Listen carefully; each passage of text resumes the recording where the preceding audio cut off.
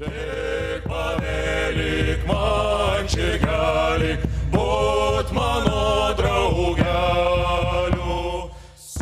for something completely different. I also want to talk about the Romans. I'm going to talk about the Romans on the other end of the Danube frontier, actually the easternmost fort on the river. So we've just gone from the Netherlands to the Danube Delta, Romania.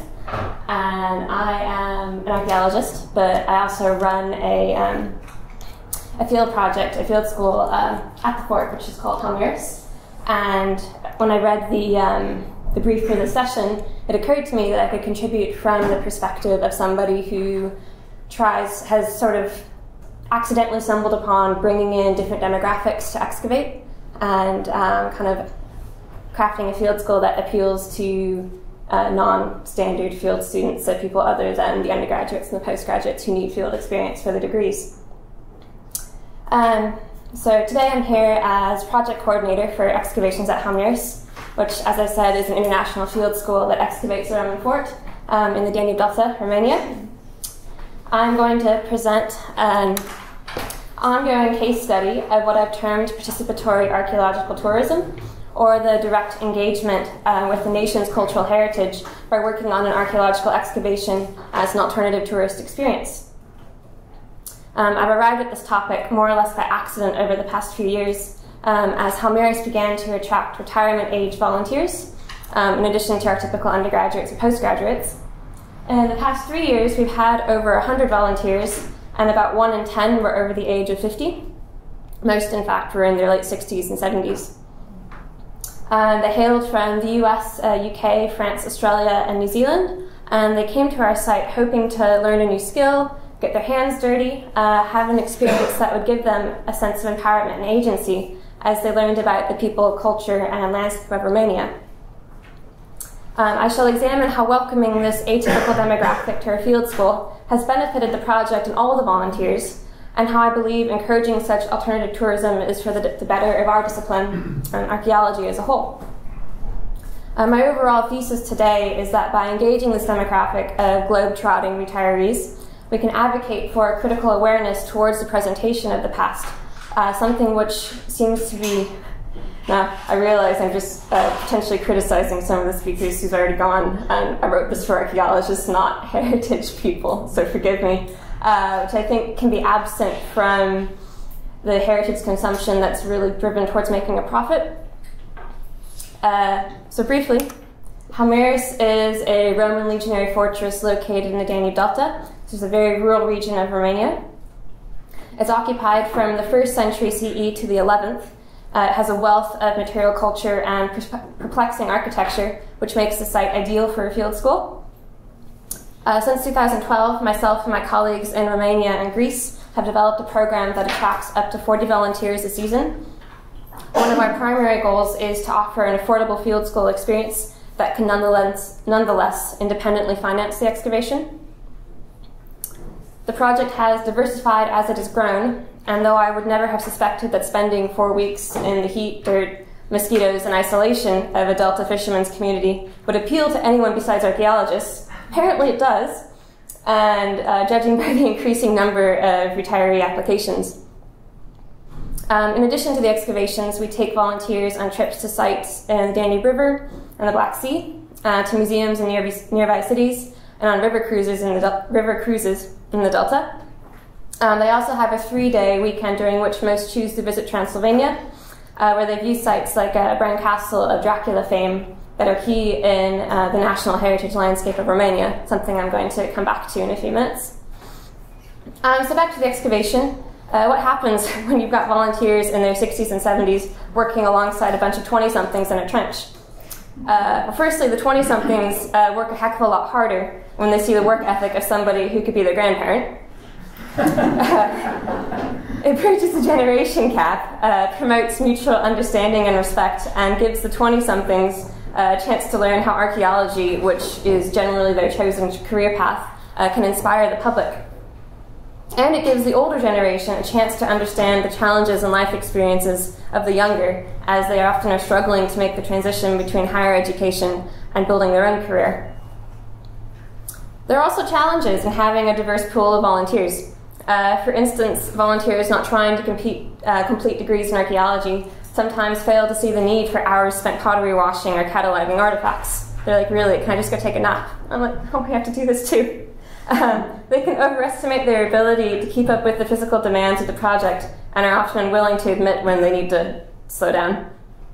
That being said, I've found that most of our older volunteers work extremely hard and are able to focus intensely on the work at hand, which is something the 20-somethings can often lack.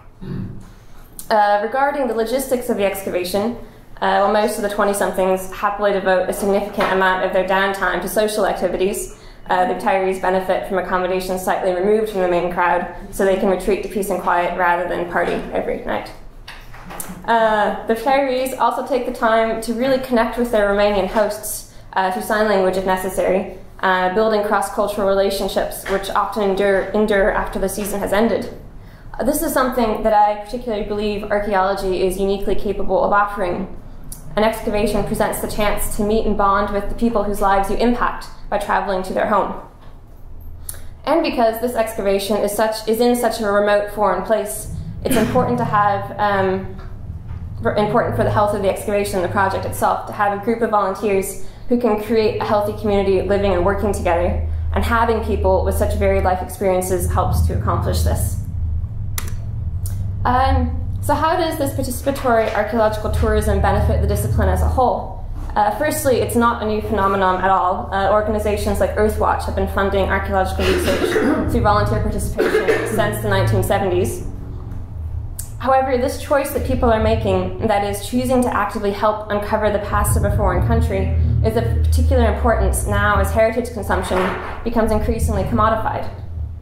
The consumption of the past, or heritage consumption, is defined as people living and interacting with places that have a historical aspect, or presented as an authentic representation of the past. Rowan and Baram write about how they struggle to understand how ancient periods and sites are selected and prioritized for promotion and consumption, and how the past was becoming more than a concept useful for provoking political action and reaction, but a resource that could be utilized for widening the profit margin for various endeavors. There are archaeological sites in every country which bring in significant revenue, and I'm not saying at all this is a bad thing. Money is good. We like money in archaeology. It's very hard to find it sometimes. England has Stonehenge, Greece has the Parthenon, Italy the Colosseum, Israel has Masada, Peru is Machu Picchu, Jordan is Petra.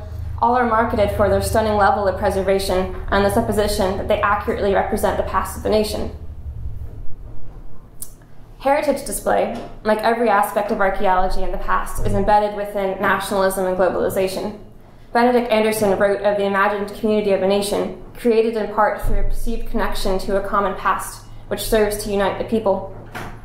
Heritage sites are the tangible representation of the imagined connection between history and the present. And if you have sufficient wealth, you can travel around the world and visit any heritage site you wish.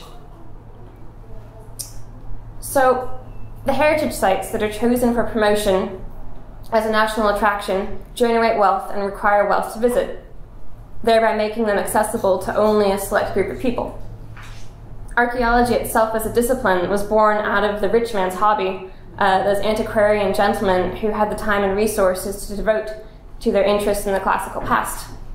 And I find it interesting that for all the progress in making archaeology a socially conscious discipline, the product of our work still requires the same time and money to visit. So how should we understand and analyze heritage tourism? Portia et al. Argues that while people generally assume heritage tourism is simply a subset of tourism based on the ancient features of an attraction, a more fitting methodology is to focus on the social aspects of their visit, on their motivation and perceptions of the place rather than on the place itself. So why are people coming, and why do they want to be there, and how do they see it, how do they understand it? I believe this is a key point. Focusing on the aforementioned motivations, there is an important distinction between acting as a relatively passive consumer touring the heritage landscape of a place foreign to you, and choosing to actively help uncover the past of that place.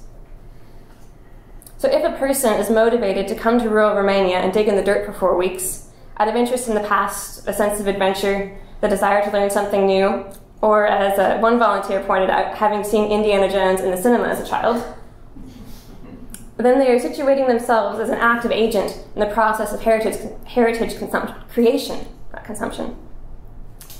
So the question is, do they, however, understand how archaeology impacts the present?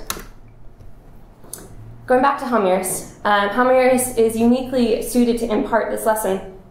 The site is the focus of an annual pilgrimage of the Romanian Orthodox Church, which often takes place during our field season. In 2001, archaeologists discovered the remains of Astion and Epictet, two early Christians who were executed in 290 CE and later reburied in the crypt beneath the basilica built under Constantine in the early 4th century. They are the earliest homegrown saints for the Romanian Orthodox Church and proof of the longevity of the Christian faith in the area. When they were discovered, the church tried to declare the whole of Halmyris a holy site and forbid further archaeological investigation. They were unsuccessful as the Romanian Institute of Archaeology had the support of the government in opposing this designation. Instead, only the basilica is now officially holy. The church has nonetheless refused to pay for the preservation of the crypt and prevented alternative funding being sought. So this is an area in which collaboration would be something we really need to work on. They have spent the last decade or so building an elaborate church and monastery a kilometer distant, which technically is still on the grounds of Halmyris' civilian settlement. Pilgrims come annually to the site and the monastery for the official pilgrimage, and in smaller numbers throughout the year. So the discovery of the saints clearly impacted the local community, just as the presence of the church continues to impact work on the site. And every year our volunteers, including the retirees, come to Halmyris and are forced to confront their supposition that archaeology deals only with the past and the fact that their own work could impact the present in any number of ways. For some, it is quite difficult to come to terms with the idea that their discoveries could be used to further agendas that they don't personally agree with. Which leads me to my final point, which is the importance of perception when dealing with the past. It is easy to treat archaeological sites as commodities and consider whether the experience is worth the entry price. That, or feel a sense of relief when there is no one there asking for money. I am not saying that we shouldn't support excavation and conservation through charging for the privilege of visiting, as this is obviously very important. However, I think we should consider the perception of someone who is there to consume a product, that is the site visit, versus someone who is there to work. I think the latter is practicing heritage engagement rather than consumption. So what is different about the tourist who visits the heritage landscape in Romania, that is the sites that are well conserved and actively promoted for tourism, and the tourist that works on an excavation like Halmyris? Here are some of the sites of the heritage landscape. We've got Bran Castle, Peles Castle, and Rasnov Citadel, complete with Hollywood lettering. It is easy for a visitor to assume that these sites are authentic representations of Romania's past. But like all sites in every country, however, they promote a narrative about the past that benefits a group of people currently holding political power over the territory. Transylvania, the region where all these sites are located, has a significant Hungarian influence. The territory was only granted to Romania after World War I, and at the time 30% of the population in Transylvania was Hungarian. This is not something that tourists necessarily pick up when visiting the heritage landscape, as sites like Bran, Peles, and Rasnov promote a national narrative about the past that disenfranchises a whole demographic of people. They further the argument that Transylvania rightly belongs to Romania and indeed has always been Romanian. The tourist who spends a day or two visiting these sites and moving on with their trip has no reason to question what they are seeing, well, other than the surprising lack of Dracula in Bran Castle. The perception of these sites is entirely based on how they are presented. But what about the tourist who chooses to excavate part of Romania, rather than, or in addition to, traveling through the heritage landscape? After working at an archaeological site like Halmyris, the tourist now has a critical awareness of the challenges faced in excavation. The fact that all excavation is destruction, the fact that choices are made in excavation and conservation which then impact the narrative being told by the material remains, the fact that investigating any past is a social action shaped by the biases and agendas of the researchers. Almost done, I promise. These are issues that we discuss throughout the season at Halmyris, and by the end of the 4 weeks, we have a group of volunteers who have a passion for archaeology and a willingness to question what they are being shown. Excavation instills a critical awareness towards the presentation of the past, and this is, I believe, the primary benefit of engaging diverse demographics in hands-on archaeology. These globe-trotting retirees will continue to travel the world and visit archaeological sites, except now they might question what it is they are being shown, or why so much money has gone into conserving one site rather than another, or why the story being told excludes a particular group of people. This is how we can promote a cross-cultural understanding that goes beyond the narratives chosen by those in power to include those disenfranchised by the status quo. The experiences we have traveling and the understanding we gain of a place are based on the choices we make, the things we choose to see in the limited time we have. By diversifying those who participate in archaeology, we are diversifying the choices they will make when consuming heritage, something which I hope will trickle down and create an enhanced global perspective of the need for sites with many voices present. Thank you.